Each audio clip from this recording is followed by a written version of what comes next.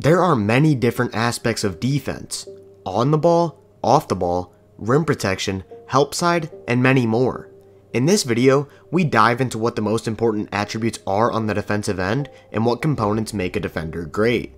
Then I'll rank my top 10 defenders in all of NBA history and provide reasoning as to why they rank there and what prevents them from being higher or lower.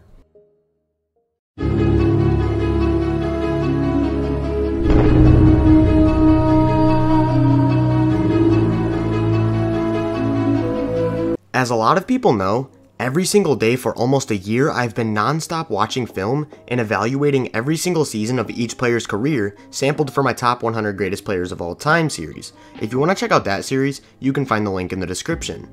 These player evaluations are called CORP, or Championship Odds over Replacement Player, basically meant to capture how much on-court impact a player provides on any random team relative to their era. CORP uses a score for offensive impact and defensive impact and includes health and portability to show how impactful a player is. This idea was adopted from Ben Taylor, the creator of Thinking Basketball, but I took it a step further to rank my top 10 defenders ever using my defensive valuations for each season, exponentializing those values to weight peak more than longevity, and getting my list. Now, of course, these player vals are completely my opinion, but I did my best to leave all preconceived narratives and media-driven agendas to the side when doing my study of each player, to accurately give a depiction on what makes a defender great. Well, what exactly does make a defender great? The most important factor of defense has always been rim protection for one. If we look at a list of the top 20 defenses in NBA history, all 20 of them are rim protection teams. Make it 30, and all 30 are rim protection teams. Bottom line is that you won't have a top defense in NBA history without a great rim protector, simply because taking away the paint, the easiest shot in basketball, is more valuable than any other type of defense. This doesn't mean that perimeter defenders can't be great. We've seen it many times. It's just providing context as to why guards and wings will never be able to impact the game defensively at the same level of rim protecting bigs. On-ball defenders can only affect two people at most at the same time, the ball handler and the screener. But off-ball defenders can affect all 5 players depending on their rotational abilities and defensive motor. Think of a player like Giannis or Draymond Green who consistently anchor elite defenses. This makes off-ball defense more valuable than on-ball defense as well, and the players who are strong off the ball with elite rim protection usually anchor the greatest defenses. Keep in mind that when ranking these defenders, while I value their defensive peak most, how long you were able to hold that defensive impact is very important as well, separating 5-year stints from 15 years of consistency. Let's start with the honorable mentions.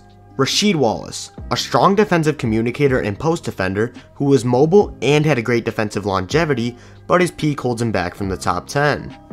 Alonzo Mourning, one of the greatest rim protectors in league history who was extremely high-motored and active, but health problems and injuries hurt his longevity, preventing him from the top 10. Dwight Howard, an extremely active rim protector and help side defender who possessed the ability to step out and guard stretch bigs, a short prime holds him back from the top 10. Kareem Abdul-Jabbar, a historic shot blocker who anchored some of the greatest playoff defenses in NBA history, had outstanding longevity but sometimes lacked the effort or motor on that end, hurting his top 10 case. Elvin Hayes, an extremely aggressive on and off ball defender who was solid in passing lanes and a great shot blocker, all-time defensive longevity, but his peak just keeps him outside of the top 10. Now let's get into the list, starting with 10, and that's Ben Wallace. Ben Wallace used his all-time physical tools to become one of the best rim protectors in NBA history. He used his strength to hold his own against elite post players and made it almost impossible to get good positioning on him down low. He was also very quick on his feet and used this to hedge in pick and roll situations and recover on those pick and rolls to stop lob threats. Because of his great timing, he was able to get lots of blocks, peaking in 2002 at 3.8 blocks per 75 possessions. On top of this, Wallace was extremely high-motored and active, and was an elite defensive rebounder, putting together one of the best defensive peaks ever. Because of this, he was able to anchor some historic defenses. From 2001 to 2007, Wallace anchored a negative 4.2 defense, peaking with the 2004 Pistons, that were the 6th best defense in NBA history and the 4th best playoff defense in NBA history. The 2007 Bulls were also anchored by Wallace and the 14th best defense in NBA history. While Wallace clearly possessed the ability to anchor all-time defenses, his prime didn't last very long, preventing him from being higher than 10. 9. Patrick Ewing. Patrick Ewing's defensive impact came from his amazing rim protection. He was a great shot blocker, peaking at 3.8 blocks per 75 possessions in 1990 and having a 10-year prime of 2.9.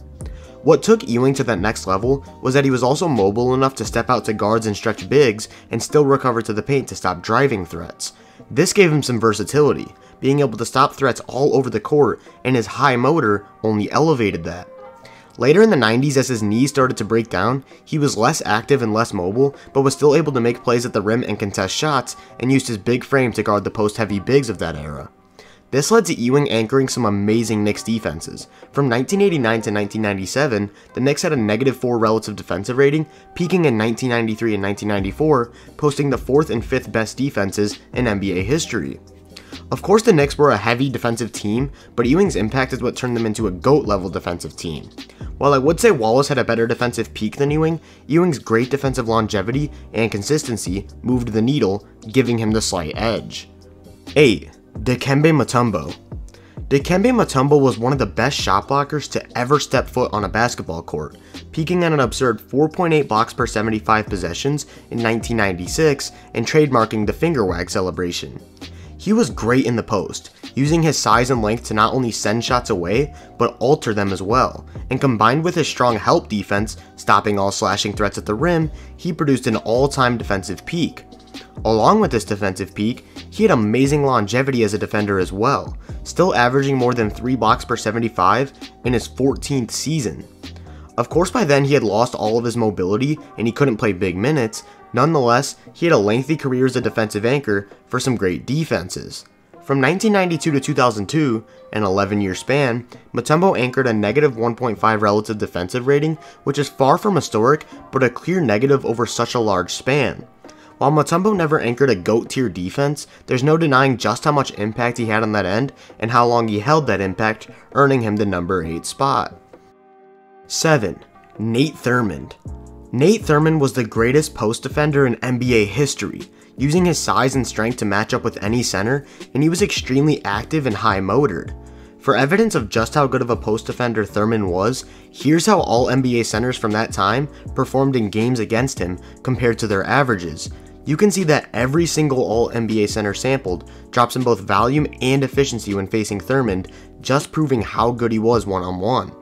So what prevents Thurmond from topping this list? Well, he wasn't very mobile, being a bit stationary, which hurt him as a team defender, and he was sometimes a block chaser.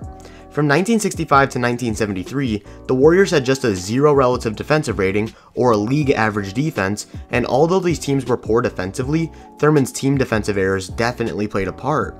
Despite this, Thurmond was still able to produce one of the greatest defensive peaks ever relative to error off of his post defense alone, but with lackluster longevity and injury problems, he earned the 7th spot. 6. David Robinson. David Robinson was known for his explosiveness as a defender, being able to contest any shot without a running start, leading to him being an elite shot blocker, peaking at 4.4 blocks per 75 possessions in 1992 and producing a 10-year prime of 3.5 blocks. The explosiveness also translated to his foot speed, being extremely mobile and a great help side defender, on top of being quick enough to guard perimeter players. His best defensive ability was how well he altered shots. He had great timing and was outstanding at contesting shots on both the perimeter and inside the paint.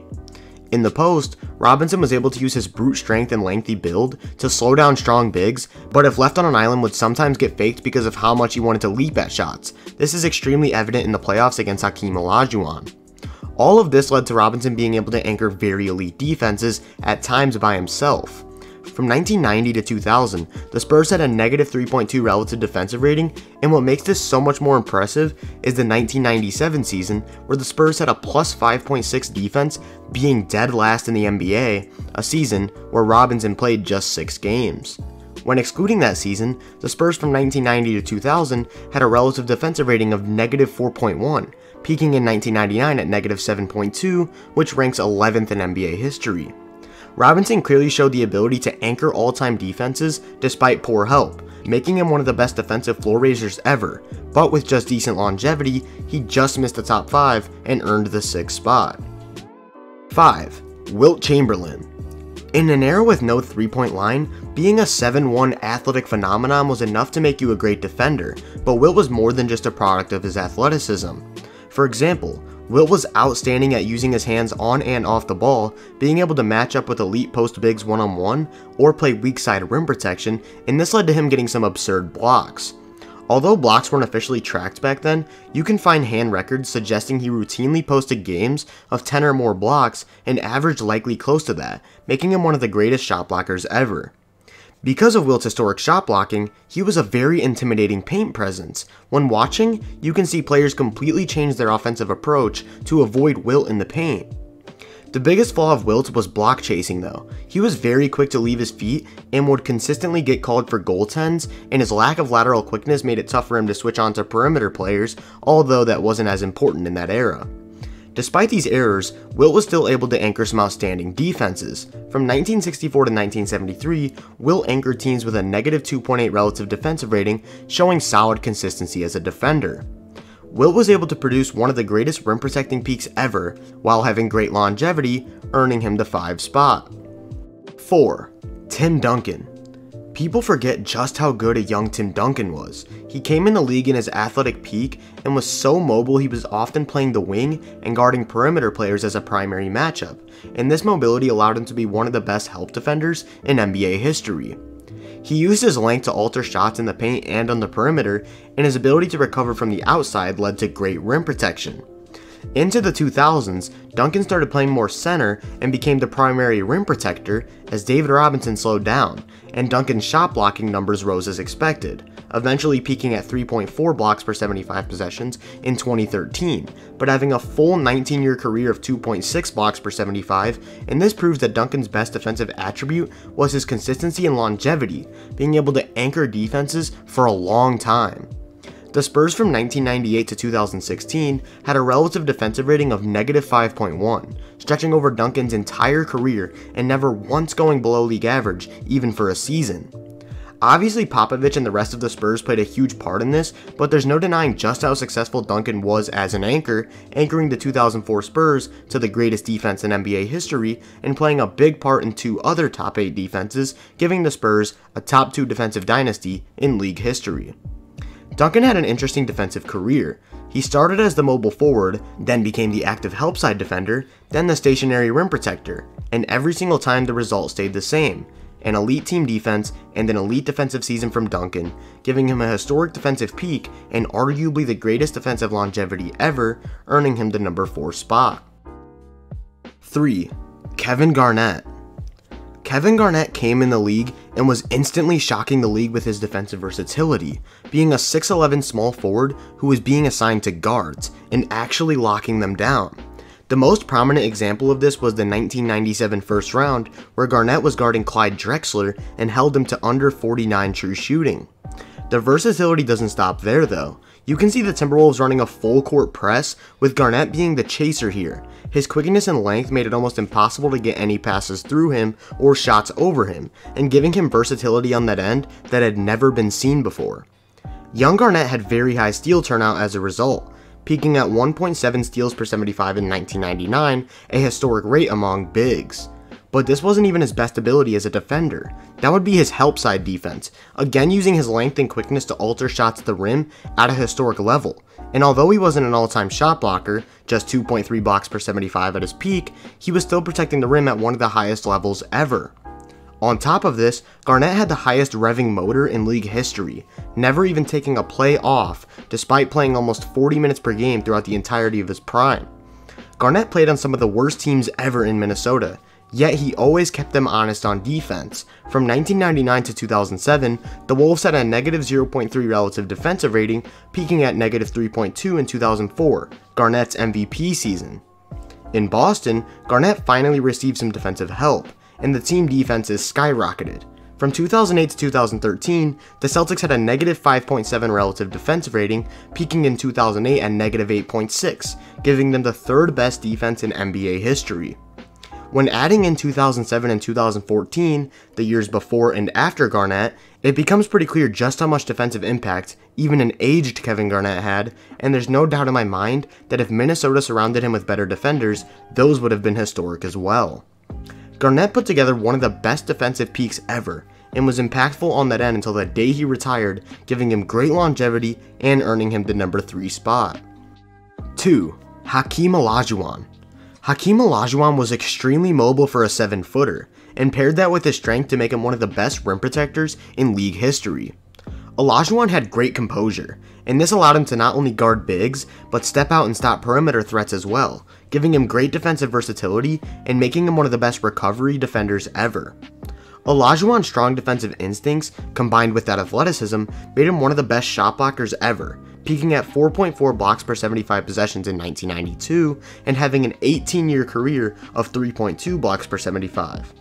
Out of the entire 3-point era, no defender could cover as much ground as Olajuwon, especially in his younger days. He had a 7'6" wingspan to pair with that mobility, being able to alter just about every last pass and shot that was attempted while he was on the court.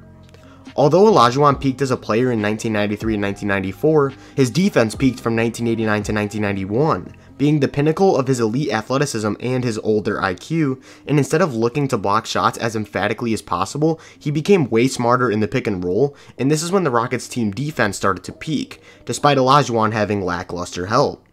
From 1987 to 1995, the Rockets had a negative 2.8 relative defensive rating, never quite reaching the all-time level, but on teams with little to no defensive help, Olajuwon consistently kept them above league average, and led them to a number 1 defense in 1990, showing just how good of a defensive floor raiser he was.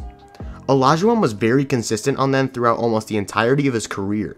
As his mobility simmered down, he relied more on his mind and how smart he had become as a defender, and because of this, on top of his historic peak, he is often recognized as one of the greatest defensive players ever, and in my opinion, the second greatest defender to ever grace the hardwood. 1. Bill Russell. I can't stress enough how big the gap is between Bill Russell and the rest of NBA history on the defensive end. 9 teams in NBA history have won a championship with a below-average offense, 5 of those being Bill Russell's Celtics. This is because the Celtics were the greatest defensive dynasty in NBA history, winning games strictly based on getting stops and being the embodiment of defense wins championships. You might say, well, Bill played on stacked teams, look at the Hall of Famers, but the craziest part is that these teams played at just a 35-47 pace in games that Bill missed throughout his career, and a 59-23 pace with him playing. And with minimal offensive impact, it's clear just how much value he was adding from his defense alone. If we look at the Celtics team defense from 1955 to 1970, there is an extremely clear trend going on, having an awful defense the 2 years before Russell got drafted, and back below league average the moment he retired, further showing just how much impact he brought on the defensive end. The Celtics throughout Bill's career had a negative 4.8 relative defensive rating, peaking at negative 8.7 in 1964, making them the second greatest defense ever. When adding in the context of how much different the points per possession were back then, this would be roughly equivalent to a negative 11 defense today, a mark that will never get reached again. On top of this, the Celtics also had historic playoff defenses throughout Bill's career, posting a negative 3.8 relative defensive rating, and the negative 12.4 in 1964 would go down as the greatest playoff defense ever. So what made Bill so impactful defensively? Well, for one, he was ridiculously athletic. So much, in fact, he was earning Olympic honors based on his leaping ability, and he was also extremely quick on his feet, being able to switch on to guards like Jerry West and Oscar Robertson, then go out and shut down Wilt Chamberlain the very next game. However, what put him on another level was his defensive mind. There was no outsmarting Bill Russell, being able to read plays and actions like nobody else in the history of basketball, and being in perfect position for a contest almost 100% of the time.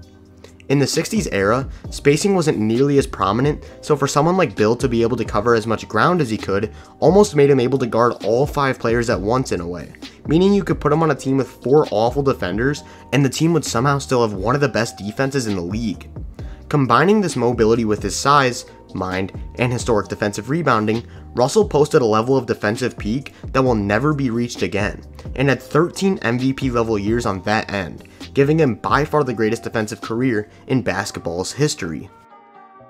Now let's look at how the final career scores stack up against each other on my list, going back to the top 20 with Scottie Pippen, Shawn Marion, Draymond Green, Artis Gilmore, and Bobby Jones just rounding out the top 20 all time.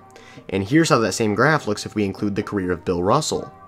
An outlier among outliers of outliers.